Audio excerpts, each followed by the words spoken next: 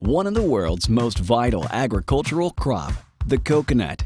This versatile tropical palm has been sustaining communities all over the world for thousands of years.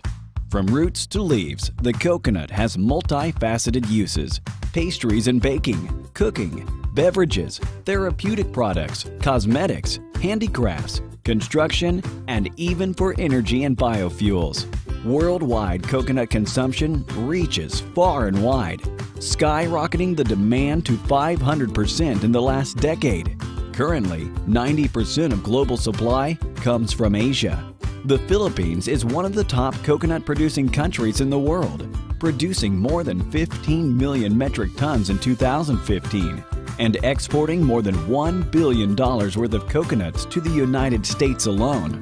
Philippine coconut product exports, usually headed for the US, Japan, Germany, and China, have grown at an exponential pace, surging 1,000% in the last 7 years, from 1,600 metric tons in 2008 to 22,681 metric tons in 2014. Coconut industry in the Philippines provides a livelihood for 1/3 of the country's population. Each year, the country's 338 million coconut-bearing trees produce an average of 15.344 billion nuts a year. Mindanao holds 56% of the total country's coconut production, with the bulk of that coming from the Davao region. Davao Oriental, one of its provinces, produces an average of 1 billion nuts annually, covering a total crop area of 156,837 hectares. It is one of the selected priority industry clusters of the Davao region. The Davao Region Coconut Industry Cluster Incorporated, or DRCICI, is an organization providing an integrated range of services for the Philippine coconut industry since 2009.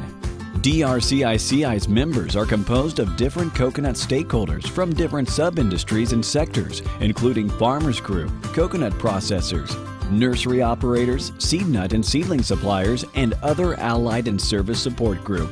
DRCICI's objective is to work as a business enabler and brand manager of all coconut enterprises with special focus on value-added services that centers on organizing well-managed model farms, linking farmers to markets, providing access to finance, and contribute to continuous training and advocacy.